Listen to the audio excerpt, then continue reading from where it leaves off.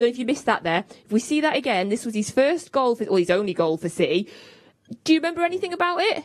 I just remember him the first day he came to the training ground and everybody just thinking, wow, George Weah is here. That's your assist? No, don't get... That's his assist. I'm giving him it. Yeah, that's 100% an assist. Desperation. See, George Weah would never score for Manchester City if it wasn't for me. There you go.